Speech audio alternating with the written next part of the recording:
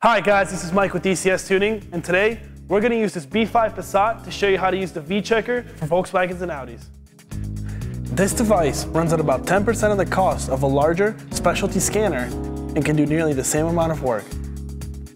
Most cars from 1996 on will have an OBD II port. It's going to be located within 3 feet from the driver's seat and doesn't require any tools to be revealed. Usually, it'll be somewhere in the driver's side footwell, but can sometimes be hidden in the center console. When you purchase a V-checker, you have 2 options, the V-checker Basic or the V-checker Pro. Both of these scanners can scan and clear fault codes on non-CAN bus vehicles. Also, they can both clear your oil service light. The main advantage you're going to get with the V-checker Pro is the ability to work with CAN bus vehicles. While the V-checker Pro does CAN bus and non-CAN bus vehicles, it will also allow you to run more advanced features such as viewing and recording live data from measuring blocks and performing procedures such as throttle body alignment and many more. Around 2005, Volkswagen and Audi started using CAN bus systems in their vehicles. If your vehicle is 2005 or newer, then you'll most likely need to purchase the V-checker Pro, as it's the only one that's CAN bus compatible. One of the most useful features of the V-checker is the ability to scan and clear codes from your vehicle's control module. This can be useful even if you don't work on your own vehicle, because knowing what's wrong before you take it to the mechanic can save you a lot of time and money.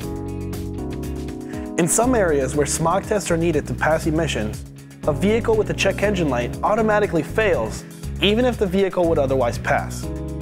This scanner will allow you to turn off your check engine light once you've repaired the issue. Another time when one of these will come in handy is when purchasing a used car. Not all trouble codes will illuminate the vehicle's check engine light. Take this scanner with you when looking at a used car to check for electrical or mechanical problems. Now we're going to demonstrate just how effective and simple to use this tool really is. Remember, before using your V-checker, make sure your vehicle's ignition is in the off position to avoid any damage to the scanner or vehicle's electrical components. Also, it's recommended that before you perform any tests on your vehicle, you ensure it's in running condition and check all fluid levels. To make things easier to show you, we've mounted our V-checker inside the car. All OBD II ports are the same, so your V-checker should plug right in. If it doesn't, you may need to adjust the rubber edges for proper fitment.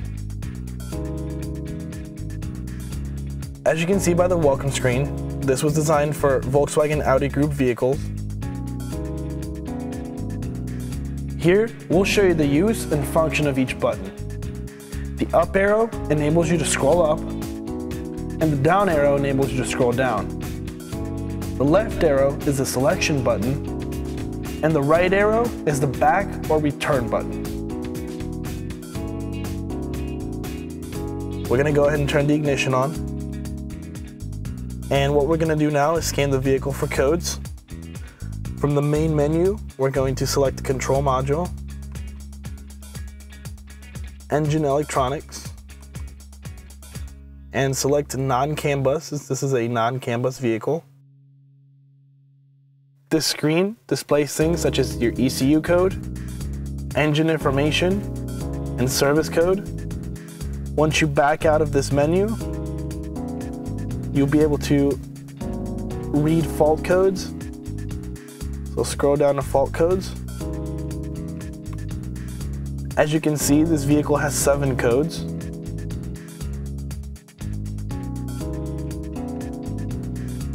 It's not recommended to clear codes without repairing your car. This car has been repaired as needed, so we're going to go ahead and erase these codes. To clear fault codes, we're going to go down to number 4. Select clear fault codes. And as you can see, fault codes have been erased. Now we're going to back out. Another important feature of the V-checker Pro is the ability to see live streaming data from your measuring blocks. What we're going to do is go to measuring block number 30, which is the post-Cat O2 sensor. And before selecting it, we're going to go ahead and turn the car on.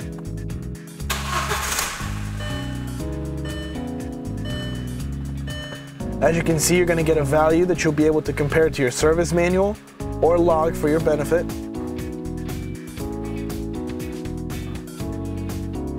Now we're going to go ahead and back out of this. Turn the car off. Turn the ignition back on to reestablish communication. We're going to go ahead and back out and go to the main menu.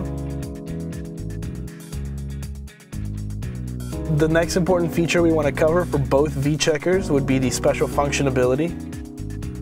What this allows you to do is reset your service oil light. Now we're going to go ahead and go back to the main menu, and we're going to go to one of the most important features of the V-Checker Pro, which is the procedures. Select. Here, you'll be able to do things such as throttle body alignment, or run procedures for a variety of things such as your remote fob, instrument clusters, or airbags. Now that we've cleared our codes and gotten the information we needed, it's time to back out to the main menu. Turn your key to the off position and unplug your V-checker.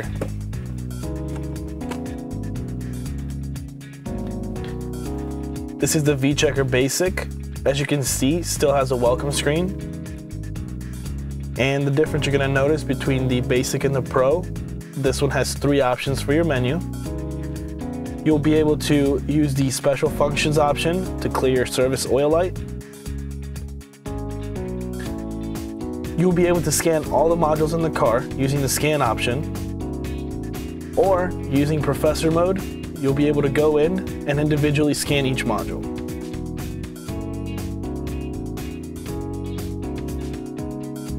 With this easy-to-use plug-and-play scanner, you'll be able to save yourself the time, money, and hassle of going to a shop to find out what's wrong with your car. You'll be able to identify the cause and severity of a problem before it's too late. I'm Mike with ECS Tuning, and I'll see you next time.